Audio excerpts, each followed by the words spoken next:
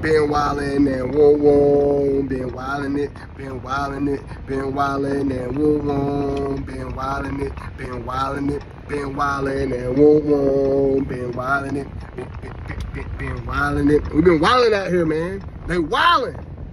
What's the deal, man? It's the boy, the Way McClain TV, man. We back again, and I'm here to talk about the fight that happened in Mobile, Alabama.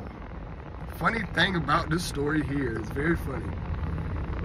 I seen Shannon Sharp posted, and he's gonna make it a white and black thing. And it's another time to where we can keep putting white and black against each other. I want y'all to start thinking about this. Why in America do we call black people black and white people white, but everywhere else they go by their nationality? Peep gang, peep gang, peep gang, peep gang. Follow me, follow me. Somebody from Jamaica, you're Jamaican. Somebody from Haiti, you're Haitian. A black person from the DR, he's Dominican Republic. White person from Germany, oh, he's Polish. A white person from Polish, he's German. A white person from Russia, he's Uzbek. You see how that works? But here in America, it's white and black. Why is that? America is a free Masonic organization. This is all about, you got to have the dualities. You got to have that. The politics would not work without white versus black. When America first started, the story of slavery's been bamboozled, for one. Y'all got to go read the history. Follow Dane Calloway. Follow him. Go watch his channel from start to finish. He put the legwork in, and he showed y'all that slavery was really mistold to us in a big story. It's really mistold to us. What I'm getting at is, whites and blacks used to get along a lot back in the day. Or Spaniards, which is pretty much what they are, Spaniards, whatever you want to call them, whatever they was when they came over here, Spaniards, Englishmen, and black people, we used to get along a lot. Throughout the rest of the world, we got along. That racist stuff was created. It was created to cause chaos and destruction, to have a reason for it to start the voting system. If we was getting along, there's no reason to have a government. Once we're having issues and there's beef with each other, now we got a government. So this fight here in Alabama, of course, a distraction. The guys, I noticed when I watched the video, there's two men wearing purple. So I'm pretty sure, just because you're wearing purple don't mean you're down on boys. But when I see news stories like this, I take that into my mind. I'm like, okay, that could be a signifier or identifier that they are with the Brotherhood, the Freemasons. And like I said, this white and black thing, now it's going to keep pushing us against each other because it's a political thing. Be prepared for when the election comes, for more cops shooting black people getting mad at white people. And let me tell y'all something, white people are the nicest to me. This white and black thing, y'all, I've been black for a long time, man, my whole life. I only experienced racism a few times. I got called the N-word with a hard ER, but Buddy wasn't in front of my face. All right, and I'm pretty sure he was that hate for black people was developed from his area, because it's all a brain thing. But the white people from where I'm from, they are really very, very kind to me. So this whole entire white versus black thing is what they're going to have to keep pushing for a division, because you got to have division, you got to divide and conquer. You got to have people mad at each other. Okay, you can't have everybody on one side, because how things going to work? Everybody agree. How can I put my influence on anything if everybody agrees? We got to have division and arguments up, and we got to keep control. Y'all got to read the book of Iceberg Slim. I only read a few books in my life. That's one of them. And in the book of the Iceberg Slim thing, when the pimp had hoes, the way to keep control of his hoes was pitting them against each other. So he would do things to make them want to compete with each other, and he would separate them. That is the way to keep control. It did in the slavery days, when because there was some times in slavery where they was talking about, I know earlier in the video I said slavery was mistold to us, which it was, but there are some truths to it. Now, some of the truths was that they did have people held captive against their will and in certain areas, and they was taken to the extreme. But in slavery days, to keep the slaves from rallying to each other, to keep their brainwashing going, they would put them against each other. That's why you got black, and it's still going on today. And you got dark skin versus light skin.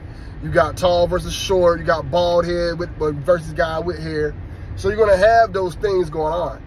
So this whole Montgomery fight thing is just another ploy by the powers that be to keep black and white people arguing. I guarantee everybody who watched it said, oh, look at us dominating those white people. Let me tell y'all something. Y'all go out there and think them white boys can't fight. Now, there's a lot of white boys who can't fight. There's a lot of black boys who can't fight. It's on both sides. Go out there and try them white boys and see if you're going to get your ass beat. I thought the same goddamn thing. Like, oh, he white. He can't see me. I wanted to fight, but that white boy gave me a run for my money, and I had to damn near slam that nigga on the back of his head to win. Man, he may have been lucky I was a little heavier than him. But I wanted to fight, well. I won that bitch. But I thought a white boy was a bitch because this motherfucker would cut the edges of his peanut butter and jelly sandwich off the edge and eat his peanut butter and jelly sandwich. And one day he had a nerve to talk some shit. And he was talking shit. I'm like, bro, you pussy, nigga, what's up? He's like, man, I'll fuck your black ass up. And when he said that, oh, he gonna pull that.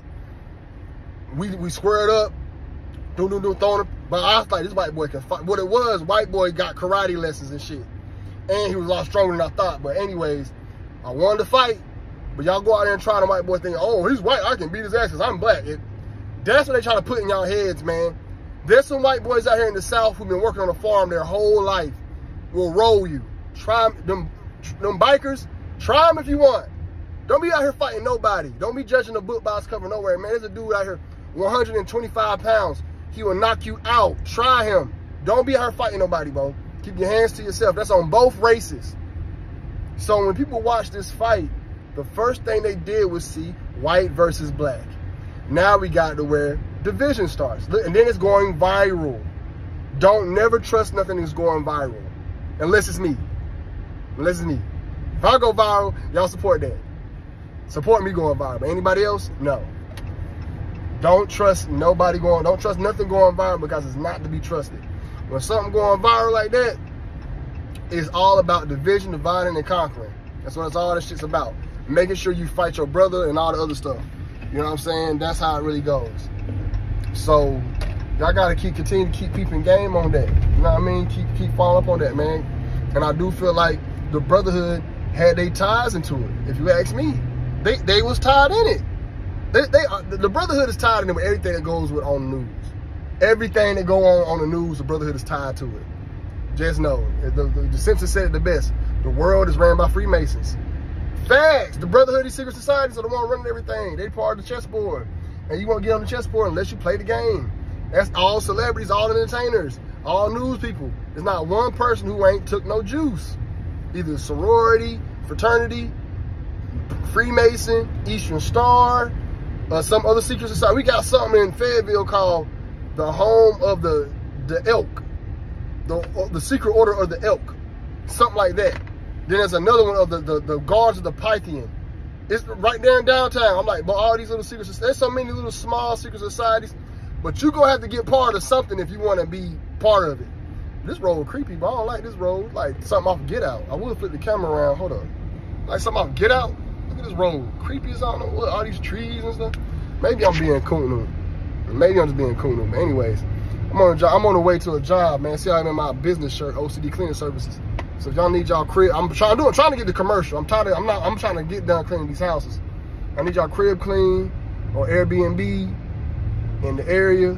Furthest I'm gonna drive to is South Carolina. I ain't riding nowhere further than that. South Carolina, Virginia. But you gotta be booking for big prices. I don't mind riding out. You North Carolina, South Carolina, Virginia area will ride to you. You clean your crib, clean your commercial businesses, all that. We'll hook you up. I'm on the way to a job right now. But yeah, man, y'all make sure y'all get y'all multiple sources of income too. Get your LLCs, get all that. Be official. You know what I'm saying? My niggas in their 30s, you need to be having some resources, my nigga. You know what I'm saying? Get your life together. That's what I'm trying to do. It ain't never too late to get your life together because when we're in our 40s, we're going to be booming. And don't worry about no kunu. You can get kunu forever. You can be in your 50s and get kunu. Let me tell you something. This girl's going to see nothing but dollar signs. See nothing but dollar. Where am I supposed to go right here? He live on a dirt road. Man, anyways, man, that's all I got to say on that, man. I do feel like it's viral. It's ran by the brotherhood. It's pitting white against black. The fight was crazy. Buddy shouldn't hit that woman with that chair, bro. Buddy was wilding. Hit that woman with that daggone chair. You shouldn't hit that woman with that chair. People gonna go to jail. They probably gonna go further than that. They might, oh, all the black people went to jail, but not the white people. That's about to happen. I'm telling you, they do this every year. Election time is next year. Y'all watch. They're gonna have to get the black vote. The black vote's the most important vote because the white vote is split down the middle. You got half white Republican, half white Democrat. We need that edge to get us over the hump. So whoever get the black vote is the one who always wins. And the Spanish vote, Spanish people ain't out there voting. Spanish people don't get, you can't get Spanish people that emotionally in it to vote. Spanish folk don't give a fuck. That's why they don't even care about Spanish people like that. That's why Spanish people be left alone and they make families, they have kids. Spanish people don't care. They want to work and take care of their families and do their Spanish shit. Drip drunk on the weekends with Coronas, that's it. Why Spanish people don't be caring about this political shit? They know they can make black people emotional because Spanish people ain't really emotional like that. Most Spanish men be so cool, bro. Spanish people so cool, bro. I ain't never seen a Spanish man really upset like that. Now, they get mad about some real shit, like they family, they kids involved, but like emotional shit on TV, they don't give a damn. Spanish people cool as hell on both sides. Now, they women be kind of wilding, but other than that, they cool. They know that, hey, Spanish folk ain't gonna come out to vote, and we could probably get them to vote Democrat, but it's split down the middle with them. We really need niggas. That's who the vote they fight for. Because the nigga vote is who get them over the hump. So y'all peep game on that. Be looking out on the future of white versus black a lot. And the boy Dwayne McClain TV told you. So y'all let me know what y'all think, man. Let me bless y'all, be safe. I'm out. Coming over this cold, man. I'm sorry about that, y'all. I'm sorry. Let me bless y'all, be safe. I'm out.